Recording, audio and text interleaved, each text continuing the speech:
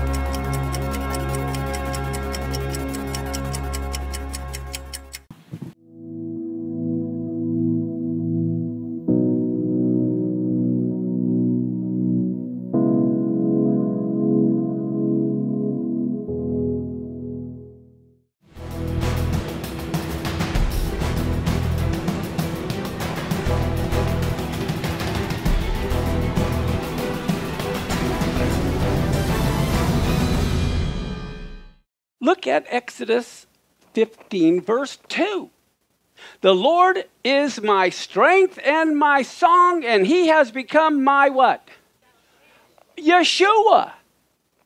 He's become my Yeshua. And the voice of rejoicing and Yeshua is where? In the tabernacles of the righteous. Wow. So here we go. Here's the tabernacles. And Yeshua is now in the tabernacles of the righteous. This is Psalm 118, which is sung every Sukkot for the last 3,000 years. They sing this Psalm 118. And so what happens? Yeshua is being born, and Joseph and Miriam are hearing, and they're singing, wow! The Lord is my strength and my song, and the Lord has become my Yeshua. He's my God, and I'm going to prepare a habitation. My Father's God, and I will exalt him. And here this habitation is prepared. It's the Sukkah. Now look at Psalm 118, verse 24 and 25. It says, this is the day which the Lord has made. We will what? Why? Because God commanded them to rejoice. Can you imagine? God says for 8 days, I don't want to hear no whiny whinies. You are going to rejoice for 8 days. Why? Because he knew during the Feast of Tabernacles when my Messiah would be born. Can you imagine? The surprise birthday party wasn't for Yeshua, it was for all of Israel. What a big surprise. Yeshua is born. They don't even realize it. And they're seeing Yeshua is in the tabernacles of the righteous. And they don't even know that Yeshua is in the tabernacles of the righteous on the Feast of Tabernacles. Now, look at Luke 2, 8 through 11. There were shepherds. Oh, let me show you this picture first here too. Everyone's commanded to rejoice. So they'd have these big rejoicing parties celebrating Messiah's birth, and they don't even realize it's his birthday. Look at Luke 2, 8 through 11. There were shepherds in the same country, staying in the field. Where were they? They weren't just in the field, they were staying in the field. And they were keeping watch by night over their flock. And behold, an angel of the Lord stood by them, and the glory of the Lord shone around them. They were terrified. And the angel said, don't be terrified. Behold, I bring you good news of what? Which is why he commanded them to rejoice, because someday in the future, there's going to be great joy because the Messiah is born. And they say, for there is born to you this day in the city of David a Savior who is Messiah the Lord. You are not commanded to rejoice during Passover. You are commanded to rejoice during Sukkot because that's when the Messiah is going to be born. Now, here we have the sheep. And the shepherds are where? Staying in the field. If this happened around Christmas in Israel, you have freezing rain. I mean, it is cold. That's why we don't do tours in December and January and February. Because it's going to be cold rain. The shepherds don't stay in the fields in the middle of December. All the sheep are put in their pens. Now, as a matter of fact, If you remember, they were in Nazareth, and they went down to Bethlehem. Well, and Bethlehem is just a couple miles from Jerusalem. But can you imagine, it is 40 miles from Nazareth to Jerusalem. They didn't have cars back then. Okay, that's important to realize. Would it be kind of the Father in heaven to have Miriam, who was over 9 months pregnant, riding a camel 40 miles in the freezing rain and snow? Not going to happen. But what happens, the Feast of Tabernacles, they have huge caravans and multitudes and thousands are going to the temple. And so she just joins them in a nice wagon, and they're all going together as a group. It's not like her and Joseph are alone riding a donkey or a camel or a horse. That would not be kind. As a matter of fact, here is a picture of Jerusalem in the winter. Here you go. Take a look at that. Okay, so God is not going to have Miriam in the middle of winter ride a camel or whatever when she's over 9 months pregnant, bouncing up and down on a stupid camel or horse. That's just not the way God works. Okay, so that's, again, another proof it didn't happen at Christmas. Look at John 1:14. The Word was made flesh, and what did he do? Oh, amazing. He tabernacled during the Feast of Tabernacles. What a concept. And we beheld his glory, the glories of the only begotten of the Father, full of grace and truth. So here we see what happened. The Word became flesh in John 1, and he dwelt among us, which also is he tabernacled among us.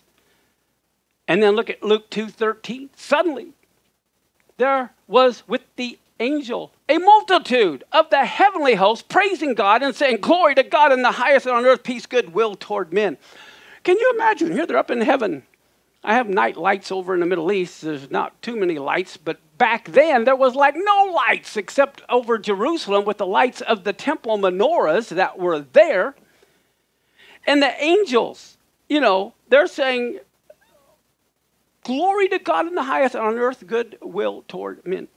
This never would have happened at Passover. This never would have happened at Christmas. This would only have happened during the Feast of Tabernacles. Now, here's what is incredible. I want you to think about this. Look at Luke 2:21. When the 8 days were fulfilled for the circumcision of the child, his name was called what?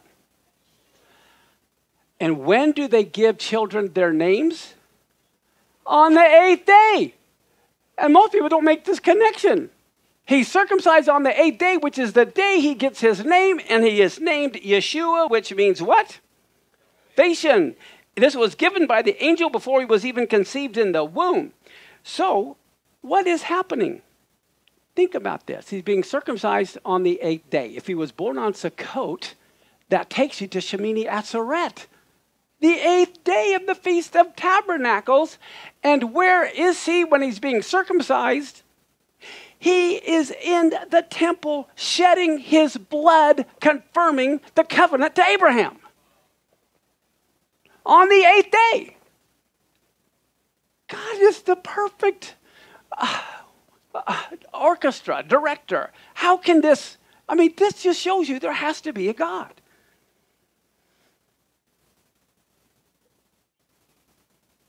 Look at Luke 2:22 through 24.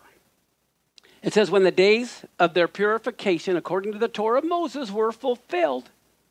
So what were they doing during his time? They were following the Torah. They brought him up to Jerusalem to present him to the Lord, as it is written in the Torah of the Lord, that every male who opens the womb shall be called holy to the Lord, and to offer a sacrifice according to that which is said in the Torah, a pair of turtle doves or 2 young pigeons. Now, do you know that's the truth, but it's not the whole truth. Where do you think you're going to find the whole truth? By going to the Torah, because it says they follow the Torah. So let's go to Leviticus 12:6 and 8. It says, when the days of her purifying are fulfilled, for a son or for a daughter, she has to bring what? A lamb of the first year is actually what was required for a burnt offering, and a young pigeon or a turtle dove for a sin offering to the door of the tabernacle of the congregation to the priest. But if they're poor, if they are so poor, she's not able to afford to bring a lamb, well, then she can bring 2 turtle doves or 2 young pigeons, one for the burnt offering and the other for a sin offering, and the priest will make atonement for her, and she shall be clean. Okay, so what were they supposed to bring? But they couldn't afford a lamb, which also tells you the 3 magi hadn't come with the money yet. Okay? And what else do we see? They were poor. They wished they had had a lamb. They did. They had the Lamb of God. They had the Lamb of God. They didn't need a lamb. Isn't that just mind-blowing? What time is it? Okay, I'll go just a little bit longer. Now, again, Leviticus 23:33. I'm just going to real quickly highlight some things. The Lord spoke to Moses, speak to the children of Israel. On the 15th day of this 7th month is the Feast of Booths for how many days? Okay, the 15th day of the 7th month. That is Tishri. But what else happens on the 15th day of any month? Full moon. So he was born on a full moon in the light of day. Now, look at this. Deuteronomy 16:13-15. You shall observe the Feast of Tabernacles for 7 days. And the day with the Lord is 1,000 years. And for 7,000 years, we're dwelling in temporary tabernacles. Okay? But look at this. It says, you shall observe the Feast of Tabernacles 7 days after you have gathered in your corn and your wine, and you what? Shall rejoice. That's a command. God is commanding you to rejoice. Can you imagine that? If you were depressed, that's tough. You have to rejoice because my son's going to be born, and we're going to have a party, and I want everyone to rejoice. In your feast, you, your son, daughter, manservant, maidservant, Levite, stranger, fatherless, widow, 7 days you shall keep a solemn feast to the Lord your God in the place which the Lord your God shall choose, because the Lord your God is going to bless you in all your increase and in all the works of your hands. Therefore you shall what? Can you imagine a commandment to be happy for 7 days? That's got to be hard for some people. Now, look at Luke 23:40. It says, on the first day, you're to take the fruit of goodly trees, branches of palm trees, boughs of thick trees, willows of the brook. And again, you shall rejoice before the Lord your God 7 days. And then look at Leviticus 23:41-44. You have to keep a feast to the Lord for 7 days. It's a statute forever throughout your generations. You're to keep it in the 7th month. You have to dwell in booths for 7 days. All who are native born in Israel shall dwell in booths, that your generation may know I made the children of Israel to dwell in booths when I brought them out of the land of Egypt. I'm the Lord your God. And so Moses declared this to the children of Israel, the appointed feast of the Lord. Look at Zechariah 14. Notice 3 times he said they have to dwell in booths. In Zechariah 14:14-19, Judah will fight at Jerusalem. The wealth of all the nations are going to be gathered together, the gold, the silver, apparel in great abundance. Why? If you remember, they plundered the pagans at Passover. They got all the Egyptian stuff. Well, that's going to be a pattern. It's going to repeat again, and all the nations are going to end up bringing their gold and silver in great abundance to Israel. And it says, so will be the plague of the horse, mule, camel, donkey, and all the beasts shall be in these tents as this plague. And it'll come to pass, everyone that is left of all the nations, so in other words, here are your humans that are going to survive the tribulation, which came against Jerusalem, shall even go up from year to year to worship the King, the Lord of hosts, and to do what? Keep the Feast of Tabernacles. And whoever doesn't come up of all the families of the earth to Jerusalem and worship the King, the Lord of hosts, they get no rain. And if the family of Egypt doesn't come, they not only get no rain, but they also get the plague, wherewith the Lord is going to smite all the heathen that do not come up to keep the Feast of Tabernacles. This shall be the punishment of Egypt, punishment of all nations that come not up to keep the Feast of Tabernacles.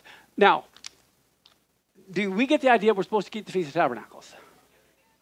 3 times. But, of course, we can only do what we can do, so we do what we can do as a memorial and as a reminder of what the feast is all about. It's reading how to ride a bicycle won't help you ride a bicycle. Studying the feast will not help you. You need to do the feast. Then you really begin to understand what they mean. Let me show you this. In 2 Peter 1:16, Peter says, we've not followed cunningly devised fables when we made known to you the power and coming of our Lord Yeshua HaMashiach. We were eyewitnesses. Peter saw the second coming in a vision. Look at Matthew 17:4. When it happened, Peter said to Yeshua at the transfiguration, Lord, it's good for us to be here. If you will, let us make here 3, what? Tabernacles, one for you, one for Moses, one for Elijah. In other words, that's 3 Sukkot, 3 tabernacles. Peter saw his coming will be at the Feast of Tabernacles. That's why he's building 3 sukkahs. It's not going to happen in the spring. All these fall feasts will be fulfilled in the fall. Okay, Exodus 25:8-9. He says, let him make me a sanctuary that I may dwell among them according to the pattern of the tabernacle. God always uses patterns. We have to learn his pattern. Revelation 21:1-4, what do we see? John says, I saw the city, New Jerusalem, coming down from God out of heaven, prepared as a bride adorned for her husband. And I heard a great voice out of heaven saying, behold, the tabernacle of God is with men, and he will dwell with them. This is why Zechariah 14 has to keep the Feast of Tabernacles, because Yeshua is going to be here at the Feast of Tabernacles, and he'll reign for 1,000 years. And the tabernacle of God is with men.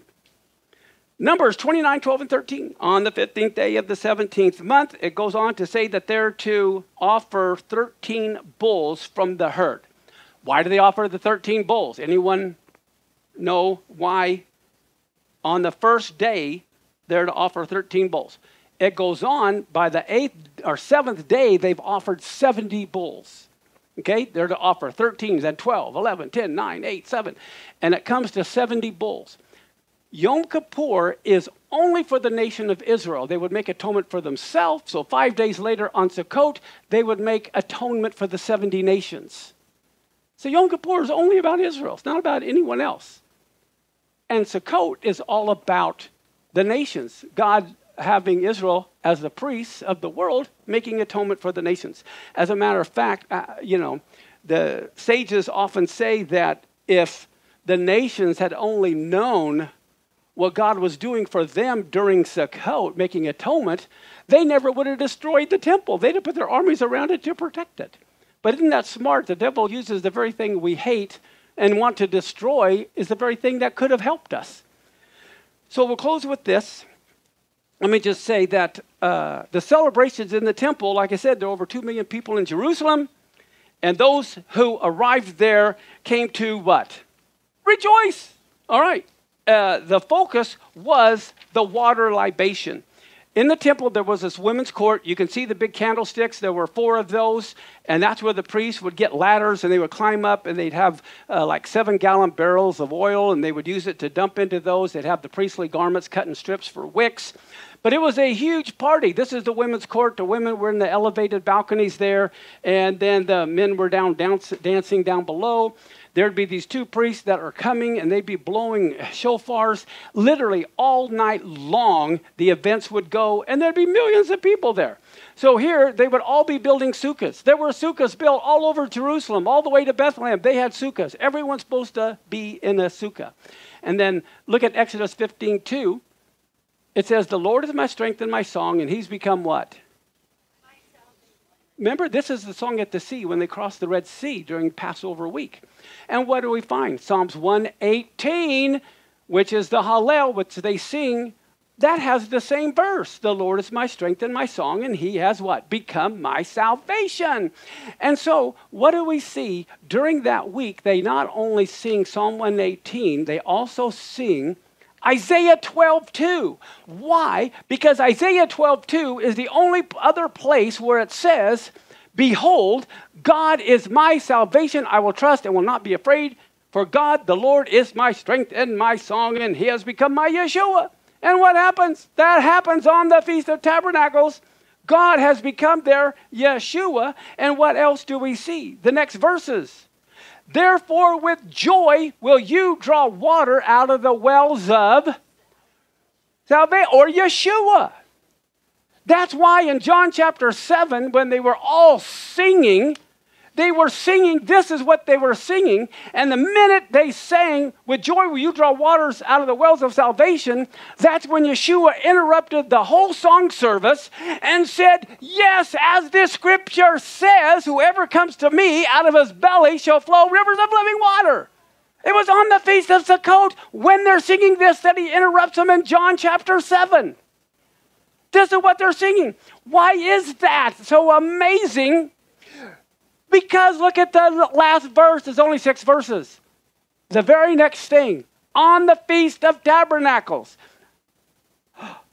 Cry and shout out, you inhabitant of Zion, for great in the midst of you is the Holy One of Israel. Here he was born at Sukkot. Now he's ministering as an adult, and he interrupts their song service, and he says, yes, come to me. Well, guess what? Now they have to finish the song, and it is, cry and shout out, great in the midst of you is the Holy One of Israel. Unless you know the Hebraic roots and haven't followed replacement theology, you're never going to see all this. But wait, there's more. I'll teach on Sukkot. So then you rejoice in the Torah. And that's what they're doing. They're rejoicing in the living Torah, Messiah, during the Feast of Sukkot. This is why he couldn't have been born on Passover. All right? But look at this. I'm closing with this. How many years in a Shemitah cycle? Okay, I want all of you online to record this. Watch it. Put it in your notes. Don't forget it, because this isn't in your notes. Okay, there's 7 years in a Shemitah cycle, right? Okay, so I have down here 1911, 1912, 13, 14, 15, 16, 1917 was a Shemitah year. Now, the first thing, people use this, but there's a big problem with this. Some people will say 1917 was a Jubilee year. And so was 1967, which is 50 years later, because they see in 1917 was World War I, and Jerusalem was recaptured, and 67, Jerusalem's recaptured, and that's 50 years apart. So they say that must be a Jubilee year. Wrong. Completely wrong. As you look at the Shemitah years, everyone knows 2001 was a Shemitah year, but here's the problem with this calendar. How many of you know God does not use our pagan Gregorian calendar?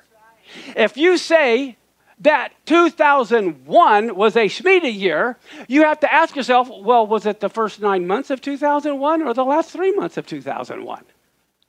Because the biblical year begins at Rosh Hashanah, which is in September, October. So 2001, in one sense, can't be a Shemitah year because you haven't defined it enough. Is it the first half of 2001 or the last half of 2001? So anyone that gives you a calendar date based on our years, they don't know what they're talking about. You following me?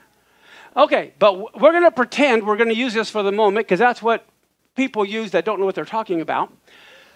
Okay, but 2001 people recognize as a Shemitah year, and 2008 and 2015 and the year before, 2022, was a Shemitah year. Pretty much everybody believes that it was a Shemitah year. Now, the way you know it was a Shemitah year on the biblical calendar, okay, we've now entered 5784. So what was this past year? 5783. And what was the year before that? 82. Well, we know 5782 was a Shemitah year because 5782 is divisible by 7. Christians make it too hard. We also know 5782 was the 49th year of the 7 sevens because 5782 is also divisible by 49. So if 5782 is divisible by 49, the following year is a Jubilee year, which means we've just left a Jubilee year of 5783, and we're now entering 5784.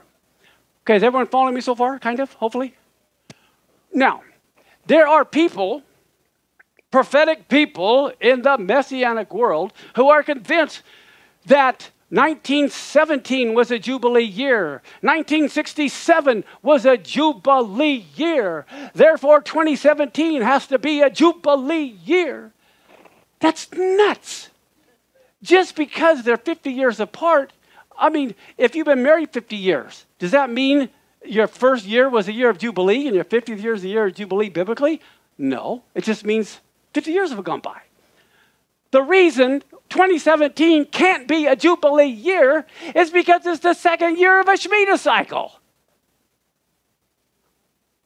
How can a Jubilee year be in the middle of a Shemitah cycle? It has to be at the end of a Shemitah cycle the following year.